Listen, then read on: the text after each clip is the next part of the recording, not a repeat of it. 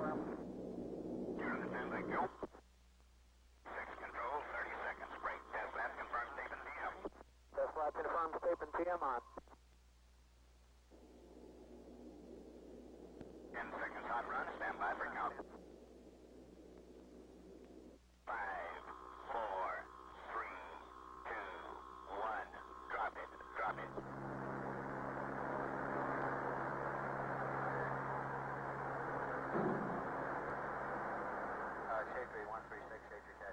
Man is going to the moon.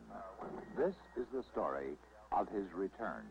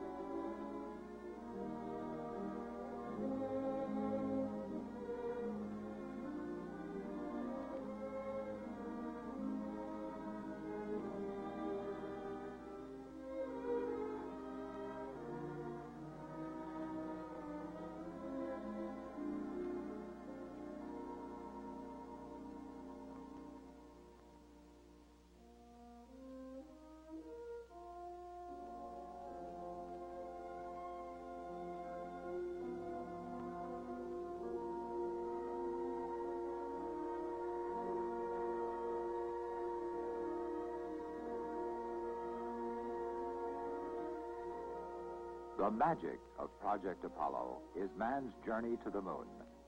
The realities have to do with getting him there across the long, deep void of space and bringing him safely home again. Here is George Douglas, Vice President and General Manager of the Ventura Division of Northrop Corporation, where the Apollo Earth Landing System is being produced. The world will remember for a long time the first manned flight to the moon. The film you have just seen is a record of an aerial drop test, one of many such tests which have been conducted to ensure virtually 100% reliability of the parachute system which will land these men on the Earth when they return from their 500,000-mile journey. We at Northrop Ventura are responsible for the design, manufacture, and test of that landing system. We do everything within our power through our scientific, technical, quality management programs to assure ourselves that our astronauts will be safely returned. To us, the last 5 miles of that flight, the last 5 miles of all space flights, are the most important miles of them all. Here at the Northrop Ventura facility in Newbury Park, California, is the systems management team that directs and controls the complex design, manufacture, and test operations for the Apollo Earth Landing System. These people have been solving the complexities of spacecraft landing systems since the beginning of manned orbital flight. First, they designed and built the 63-foot ring sail parachute and recovery gear for the one-man Mercury capsule. Then came the scaled-up 84-foot parachute for recovery of NASA's two-man Gemini spacecraft. This management team, therefore, was well qualified to tackle the problems of developing the landing systems for Apollo, as were the engineering design groups. The people and shops where fabrication takes place, and the laboratories where materials are tested to their limits for ultimate quality and reliability. The vehicle to be recovered is the 3-man Apollo Command Module, weighing more than 5 compact automobiles. The Earth landing system began as a mental concept formed around stringent requirements. It must function under all conditions within the atmosphere to slow the vehicle from more than 400 miles an hour to 25 feet per second. The device must be of low weight and occupy little space. From the concept evolved a system of 8 parachutes to be deployed in order by an electronic sequencer. First at 25,000 feet, two 13-foot drogue parachutes would be fired from their mortar containers to stabilize the descending command module. At 10,000 feet, the drogues would disconnect and three 7-foot pilot parachutes would be mortar deployed. Their function, to pull out the three main 83-foot landing parachutes.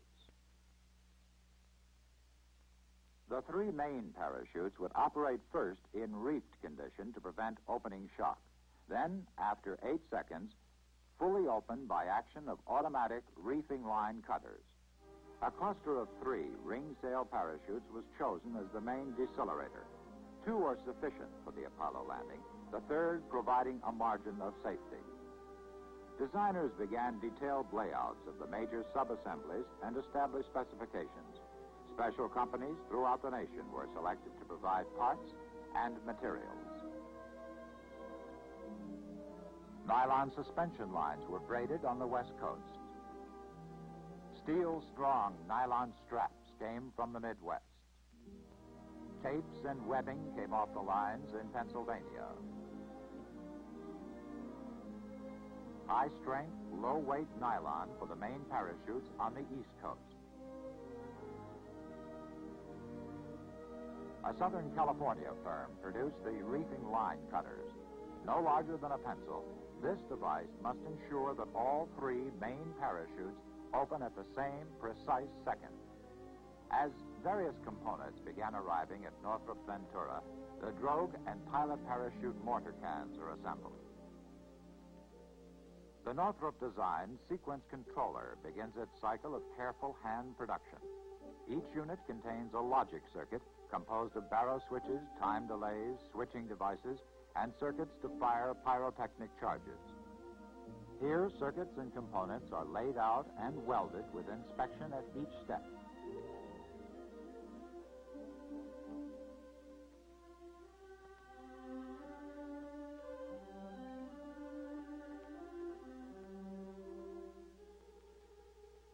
When all components are assembled in proper position, the entire package is carefully fitted into a steel mold.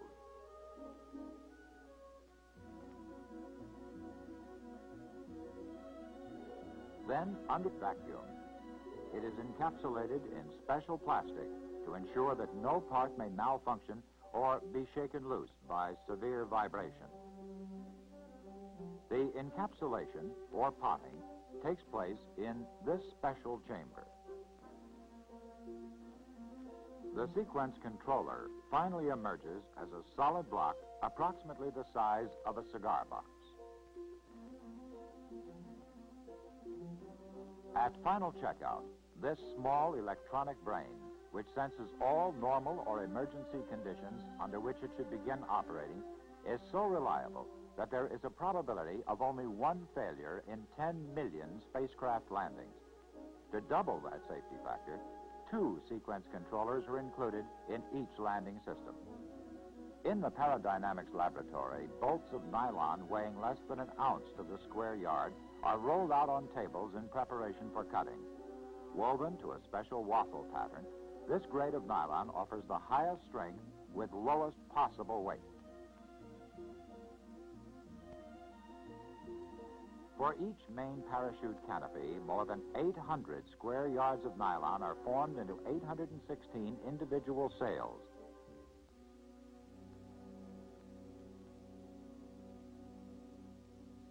Skilled seamstresses sew more than 2 miles of tape and webbing to combine the individual sails into each canopy.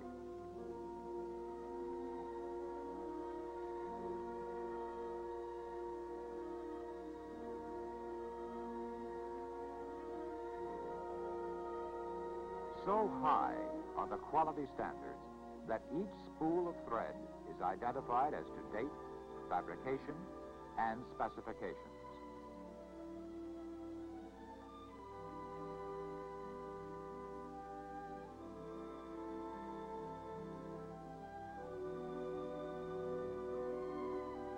Each main parachute contains more than 3.5 miles of thread, 2 million individual stitches without error.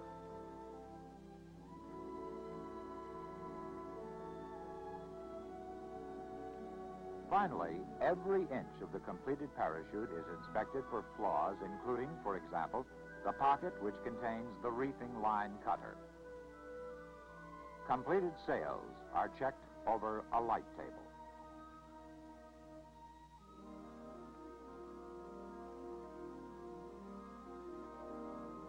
By time-honored custom and necessity, the parachute is packed into its high-strength nylon container under the guidance of one man's hands. Each fold is carefully arranged and pressed into place. Nylon enough to cover an average backyard must fit into a space no larger than a bushel basket. A man's strength is not enough. This specially designed hydraulic ram compresses the parachute folds while a vacuum pump exhausts residual air from the bag. At the end of the more than 2-day operation, each main parachute pack has the density of a block of maple. Each pack in a plastic wrapping is inspected by a quality control expert. In the meantime, sample packs have undergone extensive qualification testing under centrifugal force. High vacuum simulating conditions to be encountered in outer space.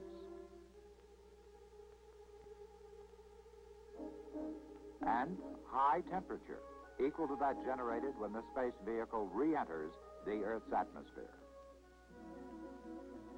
Equally intense is the environmental and qualification test program for the drogue and pilot parachutes and their mortars. Here, a drogue mortar system is being prepared for an actual firing on the Northrop Ventura test range. Technicians establish heat conditioning to simulate a re-entry environment.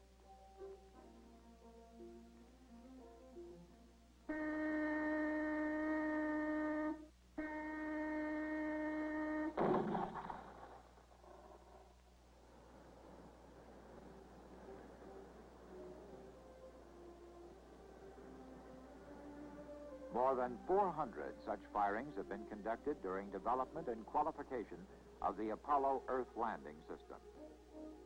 Computer analysis is applied at a level never before attempted in parachute technology.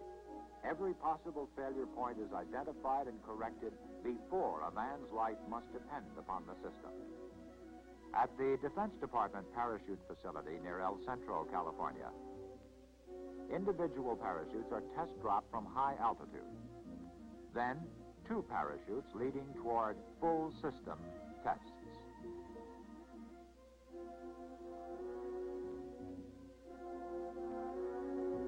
Finally, all major components are brought together here on the parachute deck of the Apollo Boilerplate Command Module. First, the sequence controller, heart of the system.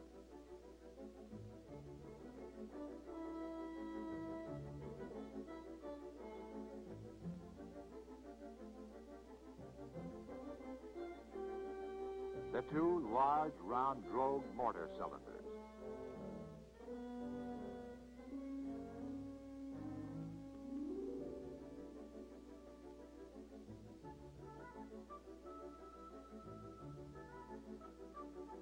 The main parachutes in their heat-resistant white fabric packages.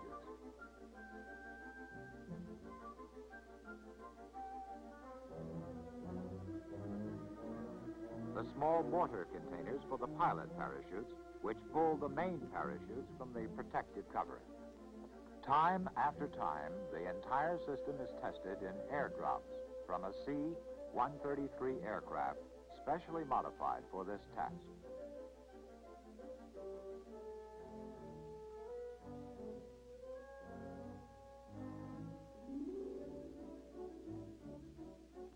And finally, the most severe test of all. Here at the White Sands Missile Range in New Mexico, the Apollo Command Module is mounted upon a Little Joe 2 rocket booster.